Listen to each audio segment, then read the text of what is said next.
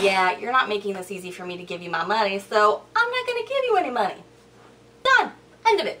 Over it. And they said, you submitted a bad review. Please keep us updated if you change your mind. And I'm like, why the fuck would I change my mind? Are you joking?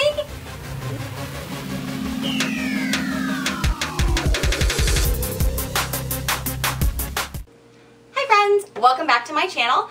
Today I want to talk to you about a scammy website that I bought a product from that hopefully after I tell you my story, you will not buy a product from. I don't know if it's just this website or that vendor. I don't know, but let's just get into it. So, as you probably saw in my last video, I like Louis Vuitton. I have a few bags from Louis Vuitton, and they're real, and there was a website called iOffer. Some of you are probably familiar with it, and they had a lot of men's Louis Vuittons on there. And I was like, those are probably going to be fake, but my husband doesn't really have anything like that. So what if I just got a fake one to see if he would like it as a surprise? So I went on iOffer after I found their website, and I saw a couple things that I was like, oh, the pictures look amazing. Let me look at the reviews of the sellers. And if you've never been on iOffer, it's kind of like a weird version of... Really? Mommy's talking. Shushy! So ridiculous. They're like this big. I think they're huge. Shut up! iOffer is kind of like eBay in a way. There's different sellers on there, so it's not like the actual website is selling, it's the vendors. And what you do, kind of like eBay, is you would look at the reviews to see if they were trustworthy, if they shipped on time, if the products were good. So I was like, okay, well, maybe I can get my husband a bag.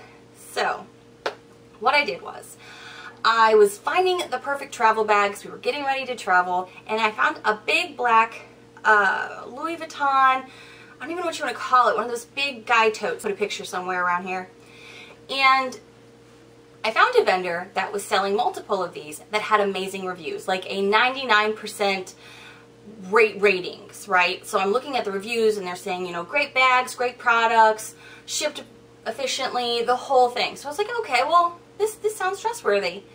So I go to put it in my cart. And at the same time, I see the seller has another bag that I really like, and it's the white Murakami. And it's a bag that I was like, I know this one's going to be fake because I had never seen that style before. But I was like, that would be really good for travel, and then I wouldn't be taking my good Louis Vuittons with me overseas because we were going on an international trip. And I was like, well, that's perfect. So I put this bag into my cart. Stupid. It's just stupid. Just don't buy fake bags. I'm just...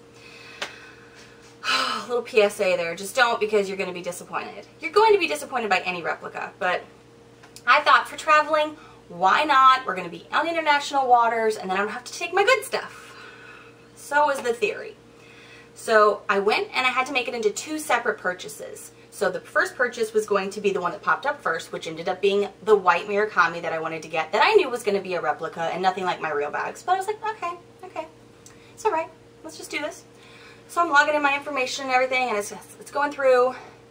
And at first, it kind of packed back as finish your information. I'm like, I already finished my information, but I'll hit submit again. I'll double check it, hit submit. It went through, and it was like, congratulations, you've made your order, or whatever the hell it said. I was like, okay, great. And then I went to make the next purchase, which was going to be for my husband. And I filled out the information, hit the submit button. Why they make you do this twice, I have no idea. And then it came up with, sorry, website error, we can't process this. I'm like, what the hell are you talking about? I just did one like 2 minutes ago. So I tried it again, no such luck. And there is no support on iOffer. So there is nobody like manning the warehouse. There is nobody there taking care of the inmates in the asylum because there's no one you can talk to.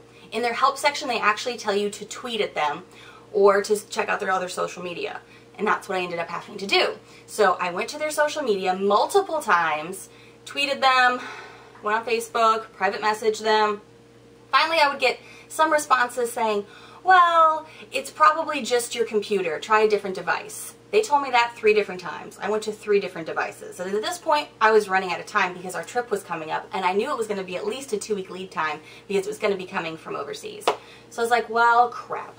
And I told my husband, well, this was supposed to be a gift for you, a surprise, I'm sorry, but let's check out the bag that I end up getting because it was already supposed to be shipping and see what the quality is to even see if we want to get you a bag too.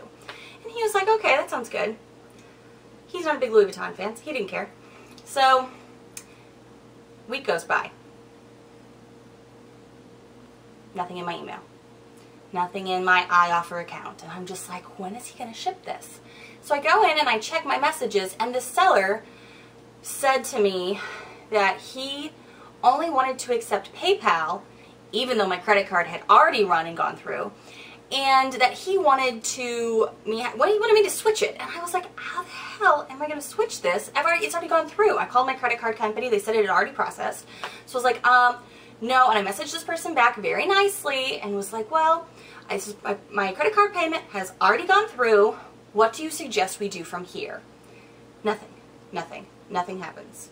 Days go by. Nothing happens. A week goes by. Nothing happens. So again, I have to tweet, message, and Facebook iOffer, because again, there is no support to help you if you have an issue with a seller. So finally somebody gets back to me, and with my order number, they're like, oh, he should have shipped this by now, we will message him. So they message him and tell him that the customer has already purchased this product, you should be shipping this, please do this quickly. I think if they don't, then something happens to them as far as their seller ratings go. I don't know. But I already knew I was not going to give this guy a great rating because it had been practically a week and a half, 2 weeks, and I had not even heard anything from this person. So after iOffer got involved, he messaged back in iOffer's little messaging thing and said, oh, I'll ship this promptly, thank you so much, trying to act all nice. I'm like, you either forgot about me or you just weren't going to ship my product after I paid for it. So at this point I was already like super annoyed with iOffer. I was like, I doubt I'm ever going to use them again unless this product is amazing. Let me tell you something. You get what you pay for. There's a reason that the other Louis Vuittons that I own are great quality. They've lasted for years because I have a white Murakami bag that has the correct coloring, has the right coloring, the correct layout, the whole 9 yards on it. I have one. So I knew what to compare it to, at least with color-wise, and I didn't expect it to be perfect. Again, I knew it was going to be a replica, designer, AAA rating, blah, blah, blah. I already knew this. But what I got, I was so pissed. It looks, I don't know if I'll be able to find a picture because I'll have to go back to iOffer to see if I can find anything like this, but it looks nothing like the picture. The coloring is off, and in the image the coloring was correct. I haven't even taken it out of any of the wrappings yet because it was useless to me at this point because I was annoyed with it. I'm pretty sure the buckle is, well, it's already tarnished, but it's already broken. I don't even know if you can see that or anything. It's just awful. The coloring's not right. The locks are wrong. I don't even know if you can see it, but I was just really disappointed, frustrated, and at this point I was like, I'm never working with this website again. I'm not going to do it. I could never get my husband's bag. I even tried going through a different seller on the website because I was like, okay, I'll go through this guy. Maybe this guy's the problem. I'll find somebody else selling the same bag. And then I did, and the website still wouldn't let the payment go through. So one, iOffer has a horrible payment process. I don't know what's going on, if they were in the middle of an update or something, but I had nothing but bad luck with that. And then the product I got looked nothing like the image, which I expected it to be a little bit off. Like, I didn't expect the correct greens to be in there or whatever, but I didn't expect for the lock to be tarnished or to not properly work. The inside of the bag is obviously not what it would normally be. This isn't even like, I made the choice to get it. I knew it was just going to be a travel bag if I used it, but so annoyed. So annoyed. So I was like, I'm going to leave this guy a review because we live in the era and age of reviews and how I don't want this to happen to somebody else. You know what I mean? We live in an era where you're supposed to review things and trust the product because we're buying things online. You have to be able to trust that. And if I can't, I'm going to let somebody else know so they don't buy the same crap I bought. Like an idiot.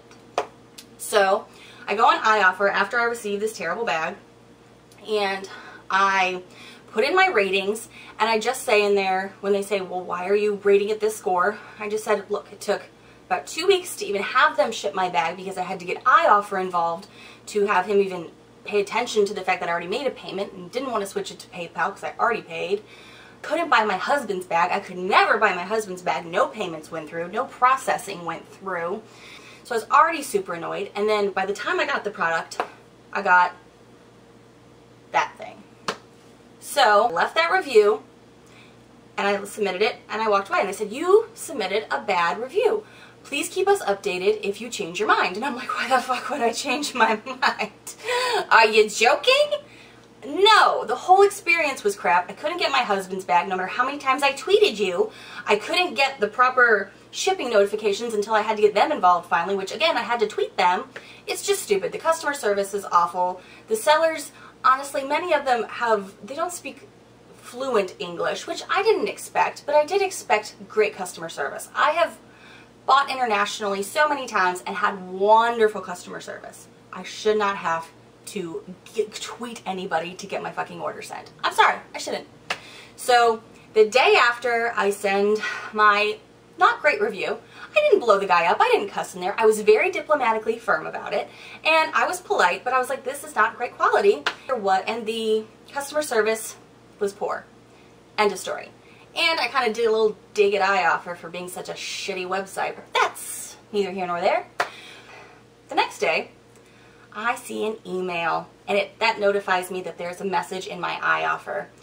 And I go to check it, and it's that seller. The seller who forgot I existed for about 2 weeks to send my product, wanted to know why I gave him such a bad review, and he never said that he wanted to switch my payment forms to PayPal. Please change my review.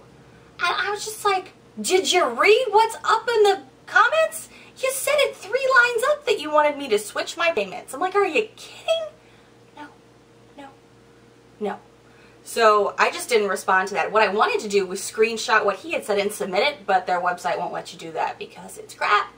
iOffer's website is not my favorite, obviously.